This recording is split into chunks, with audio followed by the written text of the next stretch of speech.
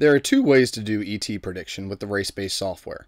The first is to click on the green Predict icon at the top, and it will open the Predict widget on the side. You then have to select your event and which run you want, and as long as you are connected to your RaceAir cloud, it will give you an updated ET prediction right here. The easier way to predict is to simply click on a cell in the run you want to predict off of, and click on the purple Predict button. That will automatically import that run's data into the prediction widget and give you an updated ET prediction. You'll notice that here is the latest weather that we are getting from the weather station, and next to the field is a comparator to let you know how much that weather variable has changed since the run you are predicting off of. If the weather variable has gotten better, the arrow will be green, and if worse, the arrow will be red, as well as showing the difference of the two samples. If you see a simple dash next to the weather variable, then we are letting you know that the variable has not changed enough to make much of a difference. Here you'll see that the background of the predict area is the same color as your logbook color, so you won't confuse which ET prediction is which. We have also incorporated the car number as well. In the top right, we have the difference of how much we expect your car to slow down or pick up. This is the event that we are predicting from, and if we select up or down on the run number buttons, it will quickly change which run we are predicting off of. You should also notice that the weather comparators change, the time changes, and the ET here changes. And finally, we have the predict formula option. If you change the formula here to a different one, it will only change it for this particular tab. If you would like to change your default prediction formula, you will need to open the cars option and select it there. Now, one thing I want to point out is that when we are in the Predict widget option and select any other option, it will first open up a new tab and then open that widget in the new tab. The reason for this is because we consider the Predict widget sacred and never want to accidentally close it. As long as the Predict tab is open, when a page or text message is sent, it will send the updated prediction as well. If you have multiple cars, you will need to open a Predict tab for each car, and the only way to stop paging or texting predictions is to close that prediction tab. One of the most common questions we get at this point is, great, now which formula should I use? To help answer this question for you, we have created a prediction analysis tool.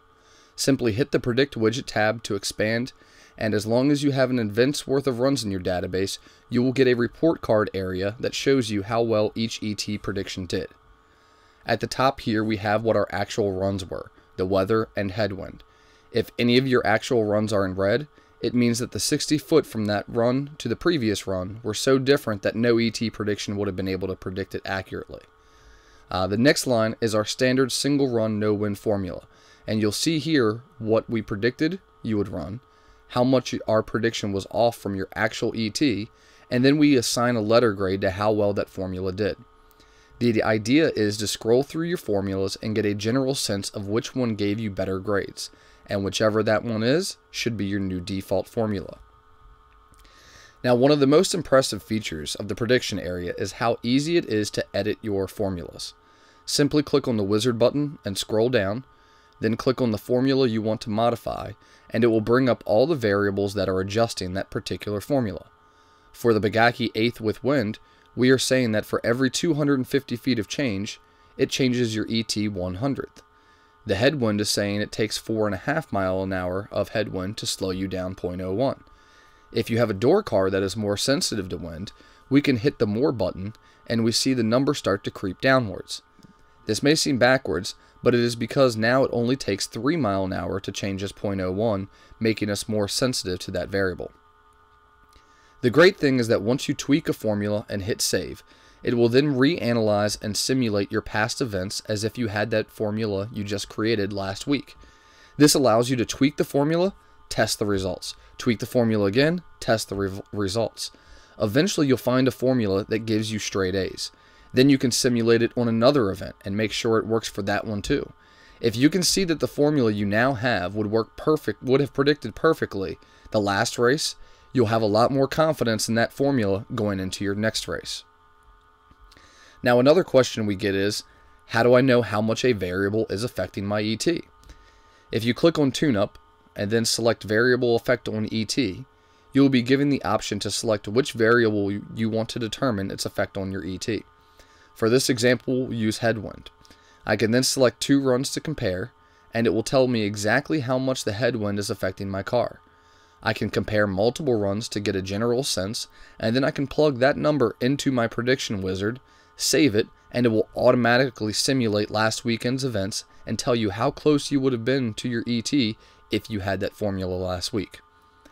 And then finally, we have the runs currently in prediction database. These are the runs that are primarily used for the autocorrect feature when you are adding a run. If you select yes to autocorrecting, it will search your prediction database for all gold quality runs, find the run closest to the pass you just made, and then run the run completer program. If you have any other questions, check out the FAQ to the left or go to our website computech.com for more content.